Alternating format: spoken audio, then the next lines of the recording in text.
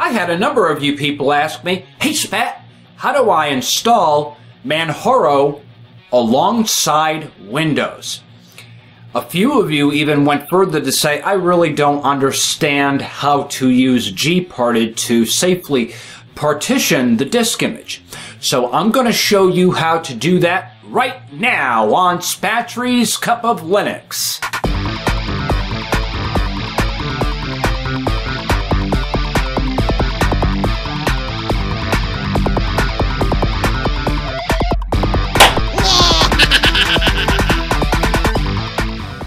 Okay, let's begin. Alright, there's a reason why I never really came out with a Manjaro install video, because the installer is pretty straightforward and easy for most people to use. Great for those of you who want to install Manjaro as your main operating system. But I figured, yes, we do have to address the need for those of you who want to dual boot your system. Now, in today's presentation, I went ahead and pre-recorded everything you're going to be seeing in this tutorial, and I'm just going to talk you through everything that I did to set this up. So without further ado, if you look on your screen over here, you will see I have a Windows setup and I'm looking at drive C, and you're going to see that I've got close to 80 gigs of file space, and then at this point I'm opening up the disk defragmenter utility. You want to select drive C and then click to defragment your disk. It is going to go through a 4-stage process of defragmenting your drive. Now, something I want to note: once that finishes going through the entire process, I recommend that you defragment it a second time. So I'm going to go ahead and do that. And then once that finishes, then we can go ahead and reboot the computer. So I'm going to go ahead and close that disk defragmenting utility, pressing the Internet Explorer field here. You're going to see that I have the Manjaro disk installed and ready to go for rebooting into the system. So pressing the start orb and that arrow right next to shutdown, and then clicking restart will reboot the computer for us.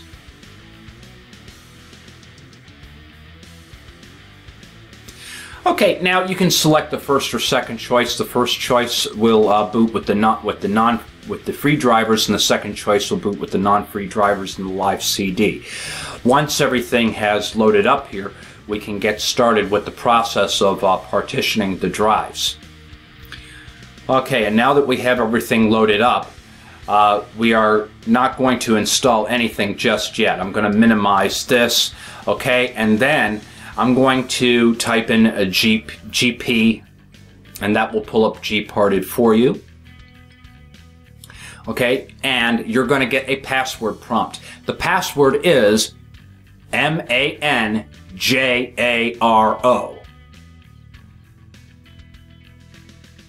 Okay, now you're going to see that we've got 2 partitions used up here. We're going to resize the large partition, and I'm going to give it half of the hard drive space. So half for Windows and the other half will be for installing Manjaro GNU Linux. Now, some of you may not realize this, you're only able to have 4 primary partitions, and we need 3 partitions for this Manjaro install. So what I'm going to do is I'm going to select this to be an extended partition, okay, and then select to add. Alright, and you will see now we have that in here. I'm going to press new, and I'm going to make this logical partition an ext4.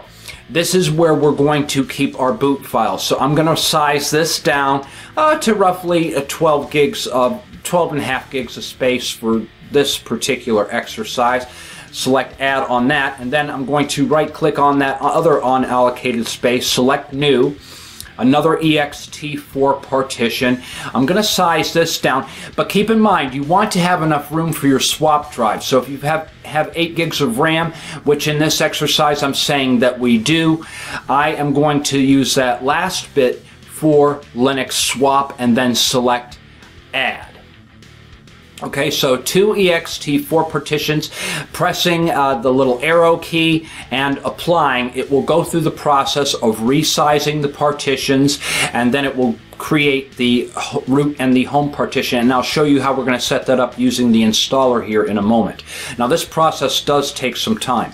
Once all of that's finished, then we're ready to go ahead and launch the installer. So back to the welcome screen, I'm going to click the dark blue Install Manjaro button, pressing forward. Make sure that you select your country or territory. I'm English, United States. Ensure that all 3 conditions are met. You have enough drive space. And then we're going to select the gear icon and select forward. Okay, now, this is where it gets interesting. We're going to select the check marks next to format the EXT5 and EXT6. Okay, and then we're going to change EXT5.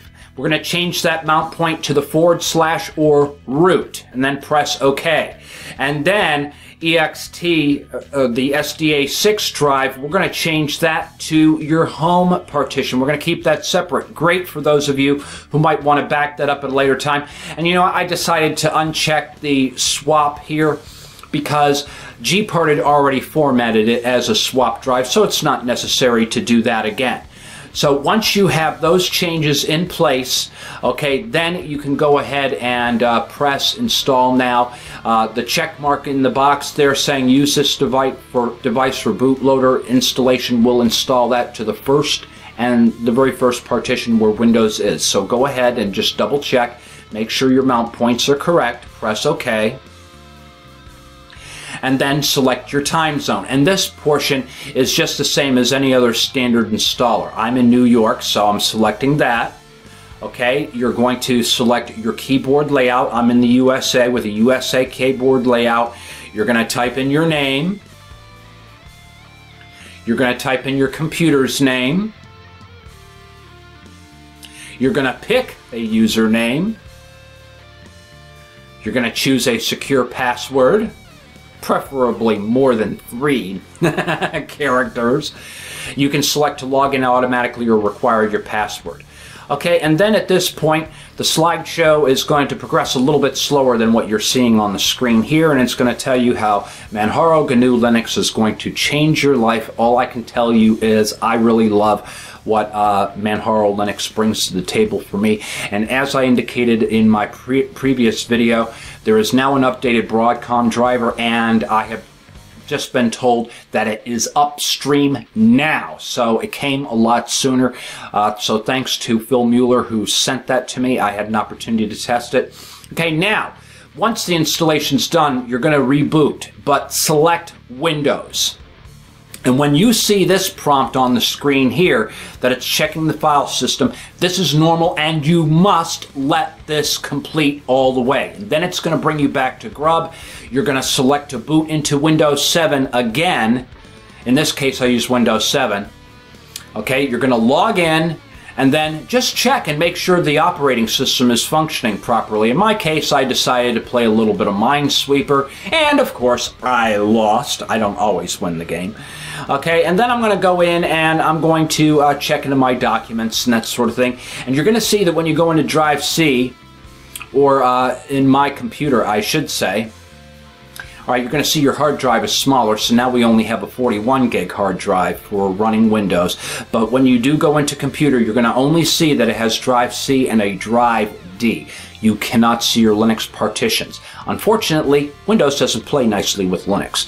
So we're going to go ahead and restart the computer now, and then we are able to select Manjaro Linux from the Grub loader as you see right here. And once all of that finishes loading, then you're off to the races. You're ready to have a lot of fun with this and start following some of the tutorials that I put online. Okay, you're greeted with a beautiful login screen. Okay, and also they have a nice animated cloud one that you can select as well, which is really cool. So it's looking pretty good here. Let's open up that home directory. Resize that a little bit, I think. Okay, so that you can see things a little bit better.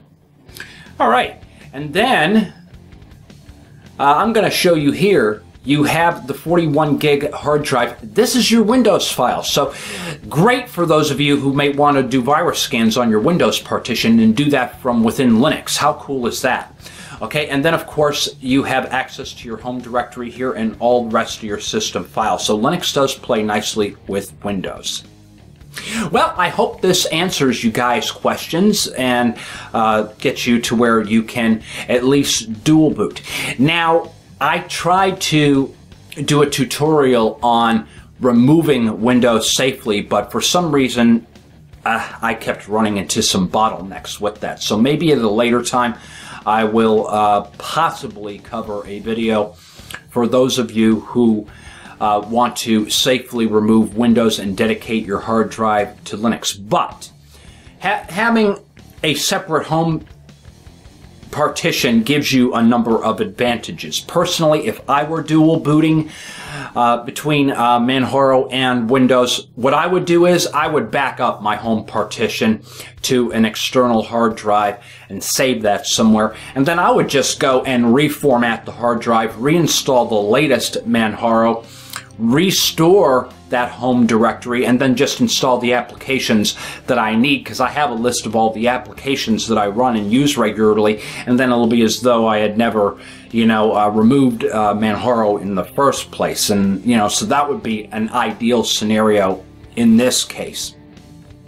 But that is the thing about Windows that I really don't like. A lot of computers out there, especially if you go out and bought a new computer with Windows 7, a lot of OEMs out there are shipping these computers with 4 primary partitions used up already, in which case then, to follow this tutorial, you're going to actually have to back up some of those partitions, resize the main Windows partition so that you can do something as shown in today's presentation. So these are little considerations you're going to need to make.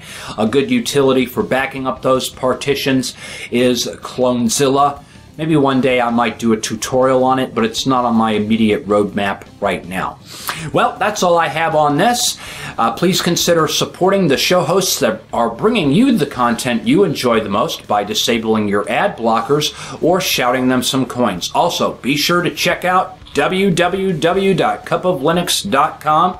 We've got all kinds of great content on there for you guys as well. You can sign up for the forum. I have removed reCAPTCHA, so it'll be easy for you to log in. Just look at the graphic at the bottom of the screen and answer a question about it, and you'll be able to get in easily, but it'll keep all the bots and all the spam out of there. And also, be sure to come in and say hi to me on IRC. I'm usually in there quite often, so I can't obviously be there 24/7 around the clock, but you can come in at different times of the day, and odds are you'll probably run into me there. All right, well, thanks for watching, and we will see you next time.